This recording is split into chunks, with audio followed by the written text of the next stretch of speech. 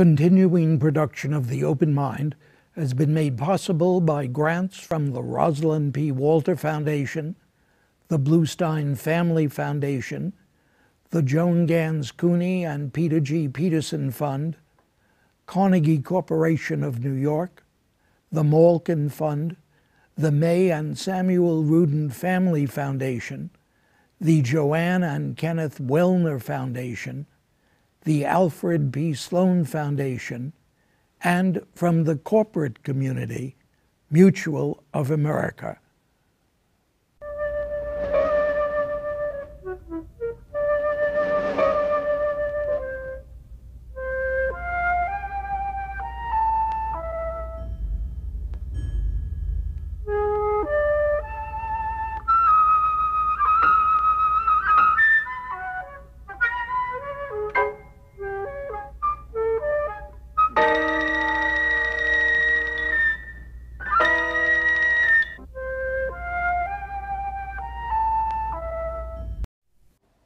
I'm Richard Heffner, your host on The Open Mind, and it's been a number of years since I first joined at this table in a no-holds-barred conversation with Dr. Jessie Gruman, the founder of the Center for Advancing Health, a nonprofit institute designed to translate health research into effective public policy and private practice. I titled our first programs together, RX for Health Policy and Practice. Later, we would discuss my social psychologist friend's compelling aftershock, what to do when the doctor gives you or someone you love a devastating diagnosis, which the late great physician Robert Butler called a humane and immensely important book about coping with a catastrophic disease. Still later, we parsed my guest's informative guide to the care we Americans could take of our health. She called it the experience of the American patient, risk, trust, and choice. And since Dr. Gruman hasn't been reluctant to talk about her own horrendous encounters with heart disease and cancer when they seem to be teachable moments in the public interest, I would ask her if risk, trust, and choice have served her well enough. And I wonder if she would also discuss her recent essay, The Lemon of Illness and the Demand for Lemonade. What did you mean by that, first of all? As somebody who speaks and talks about being sick and what it takes to find good health care in this country, people often come up to me and say, "Oh, it's so great that you've made so much of your illness. You really have benefited us by your illness. You've really made so much of it." And you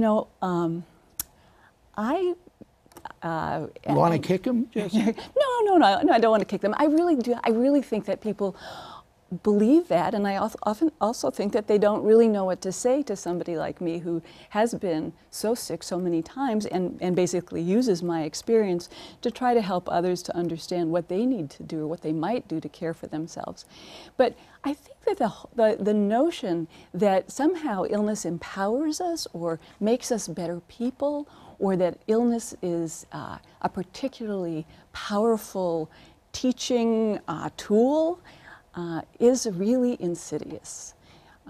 I've found that when people say that to me, that I feel like, well, gosh, if I haven't really learned something, if I'm not a better person, then it's not only my body that's failed, but it's also me that's failing.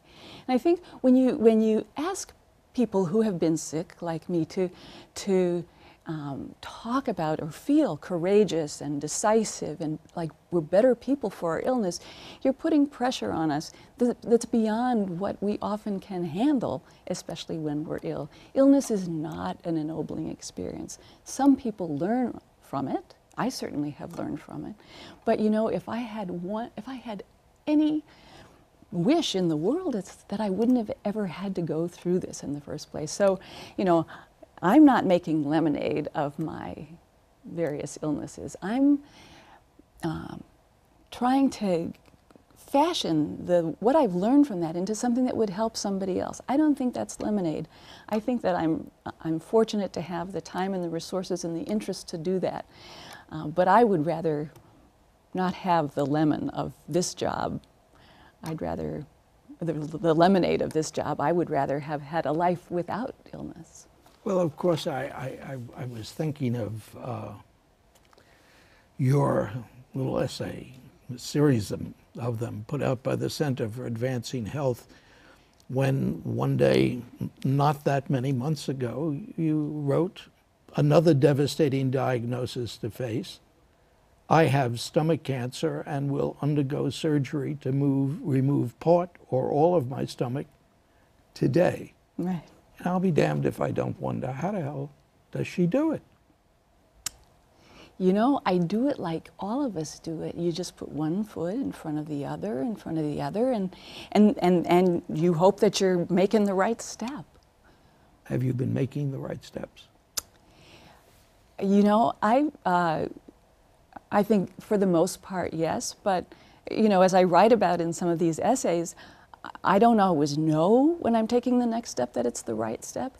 I often am confused by the research evidence. I'm confused by different doctors' opinions. I'm confused because I have chemo brain or because I'm recovering from surgery. There are all sorts of places that I get confused, and I'm also confused often because so much of the health care that we receive now, we kind of have to figure out ourselves. The responsibilities are falling more and more onto patients to choose the right doctor, to choose among treatments, to get the treatments, to recover from the treatments and manage those treatments. Those are all responsibilities that now fall to us. And many of us trying to do this when we're ill really struggle. And I've struggled, even though I have really good support from friends and families. I find the burden that I've had to take on in caring for myself and getting good care has been significant.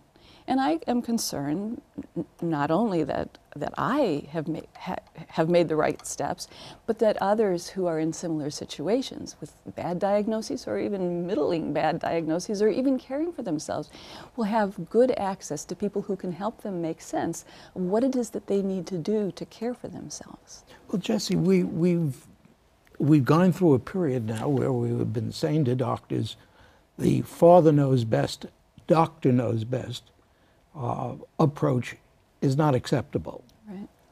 You think we were so right in that, given the confusions that you talk about now? Well, you know, one of the gifts of modern healthcare is that there are often choices now for almost everything, for almost every treatment, for many tests. You can have this test, or you can have this treatment or this. There's so many different ways that you can approach a given diagnosis. And it I think for most patients when we're asked, say, yes, I want to be involved in making decisions about which treatments I get. Because, you know, one treatment may make it impossible for me to drive, which I need to do for my job. Another treatment may leave me incontinent, which I don't want to have. And I need to be able to make choices about those things. I think that sometimes that whole notion of people being involved in their decisions, though, is overestimated, both by physicians who think that we want to know more than some of us do, and by patients who, you know, when you ask me in the abstract, of course I want to be involved in every decision about my care. But, you know, when I'm lying in that bed, there's some decisions that I don't want to be involved in. I just want to be taken care of by somebody who has really good judgment. And so it's this, I think it's this really fine dance. It requires sensitivity by both patients and physicians. And one of the problems is that many physicians feel like they don't have the time and to really understand the needs of each patient in their decision-making process. And patients find that their desire to learn the things that they need to know in order to make good decisions go in and out of their enthusiasm for joining in as a kind of a partner in decisions about our care. And so, you know, I think what the whole notion of shared decision making has done has put both us and our clinicians in a position where we have to talk more and to know each other better in order to trust each other sufficiently to make the choices. And it's really difficult at a time when there's more information and less time for making those decisions. And less money to pay for the time to make those decisions. Absolutely. So where are we, and what do we do? Who's the we? Well, you're so much interested in public policy. Right. And so you're the one on the spot right now. What path do you think you would like to see medicine take in these terms? Well, I think that the answers are many. You know, it goes on one end from recruiting physicians, students to become physicians who have a different orientation and who are trained in slightly different ways, to be more kind of collaborative with patients. That's one way distant kind of strategy. But there are some kind of strategies on the table that are under consideration by the current healthcare reform effort, for example, to make it possible for more people to get primary care and have a primary care medical home, which would give them a place where they have a clinician who understands them, who shares care with nurses and PTs and other healthcare professionals who can kind of really help answer a given patient or family's questions and use the medical expertise available in a primary care practice, not only to answer all of the day-to-day questions that we have about our health, but also to help us to coordinate the specialty care that we have. You know, many people now, sometimes because we don't have a primary care physician and sometimes because we're older and we have more complicated care, have more than one physician. And, you know, we've been in a situation until fairly recently, some of us still are, where, excuse me, our physicians, our clinicians just don't communicate with one another about our care, what medications we have, what tests we've had, what's going on with us. And so we're in a position of doing that. Technically, excuse me, a primary care medical home with an electronic health record would help to coordinate both our care and the information about us, something that at this point most of us doing on our own, which for many of us is a burden. You know, I have 11 active physicians, and it's a rare thing when one of them communicates with another. I am the sole mediator of information between those 11 physicians, and I can tell you it's not a good idea. My judgment is not always right about who needs to see what piece of information in order for me to be healthy. Yes, but I think even as you say that, your sophistication, your level of knowledge, your understanding of medicine is great enough for you to be in a position that we poor slobs are not. Well, and that, you know, that really is the insight that's behind my commitment and the commitment of the Center for Advancing Health to really try to focus on what it is that we have to do in order to benefit from our health care, because the burden of responsibility is shifting more and more to us. Physicians are overwhelmed. They have a lot of work to do. They have new evidence, new approaches. They're under a tremendous financial pressure, and we patients are often ignored, or the new responsibilities that we have are often ignored by systems and by our clinicians in terms of what do we have to know and actually do in order to benefit from our care. Just knowing how to make use of a given hospital when one of your loved ones is in there is a tremendous task. What do you mean, making use of a given hospital? When can you go? Where is the person? How can you make sure that that all of the records are there, that are relevant are there? How do you pay for it? When you go in the door, do you know where your person is when they leave for a test? How can you find them? What kind of help do they need when the nurse is outside of the room? I just wrote about this recently. My dad has been in the hospital, and I walked with my mom into this beautiful new hospital, and it was 8 o'clock on a Monday morning, and there was a pianist playing Chopin in the lobby. It was just wonderful. Really ticked you off. It did tick me off. I just thought, oh man, you know, my dad would really have liked to know about this. I mean, I think he would have traded breakfast on Saturday and a nurse looking in on him more than once a shift for this nice Chopin in the morning. You know, even hospitals say you need to have somebody with you at all times when you're in the hospital. I find this really a really interesting quandary. You know, we hear all the time about how unsafe hospitals are. The last time I was in the hospital, every physician who came to visit me said, you know, you got to get out of here. Hospitals are the most dangerous place in the country. And I'm going, well, yeah, but I can't get out of here. I just had surgery. What am I going to do? So, you know, my anxiety level is going up. It's not safe. It's not safe. It's not safe. And I know it's not safe. I mean, I read the IOM report. I know that the prevalence of medical errors is horrifying. But, you know, my husband works. He can't be with me 24 hours a day. And I'm not alone in not having somebody who can be with me to check that everybody who touches me has washed his or her hands, that everybody who shoots something into my IV bag is shooting the right thing in there. I mean, we are in a funny position, we patients, when we go into the hospital, when we're told we need to have someone with us to make sure that we're safe and to care for us, to be backup for the nurse who doesn't come, the breakfast who doesn't come, or the errors that might take place. But where do we get that person? How do we do this? You know, and that's just one of many situations where I feel like, you know, we're not equipped to fully benefit from the care available to us. Jessie, is anyone besides yourself and your organization taking on the responsibility to wave those flags and to give us that insight into what we must do?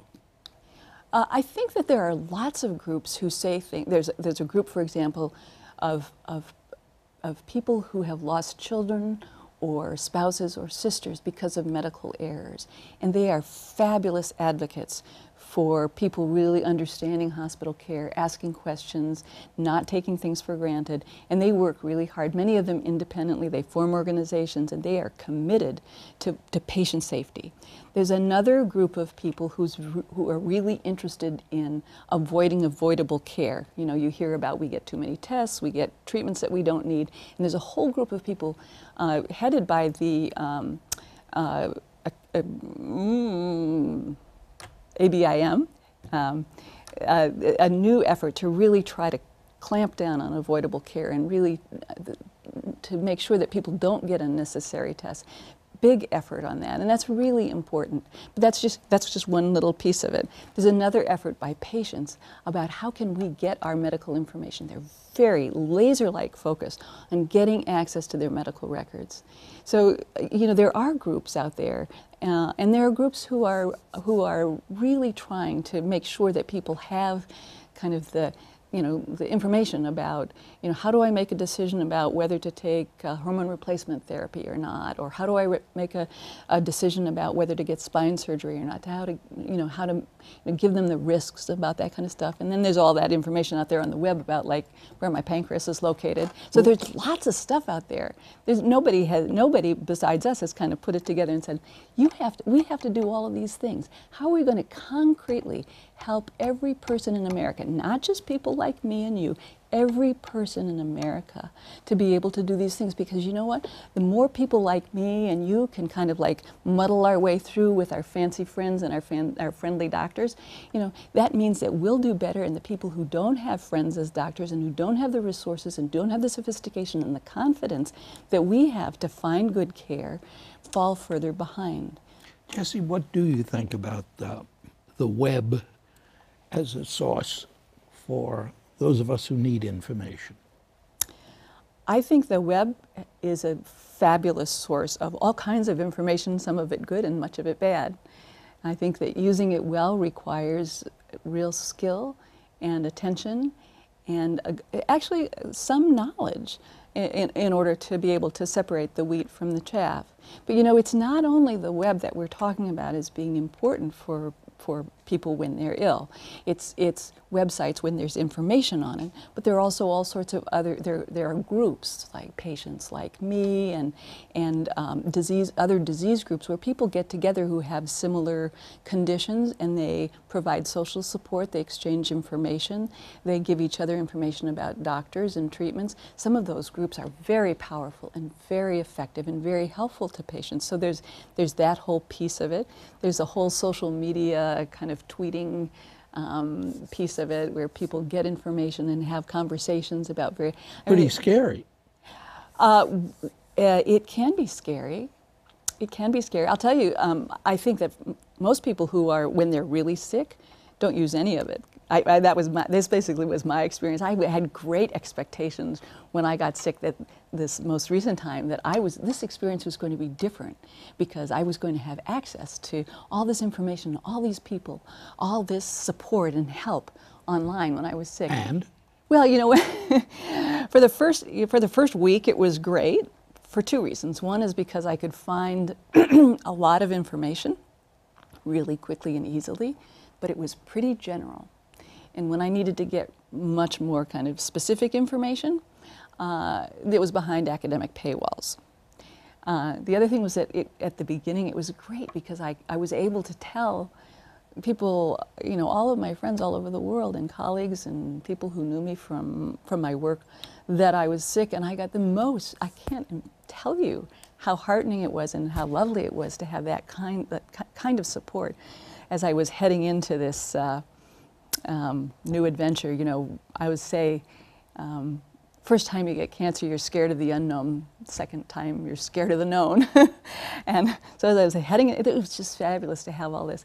But you know, once you're down that tunnel of treatment, it was months before I emerged. I wasn't interested in email, even with close friends. I could barely talk on the phone to my family.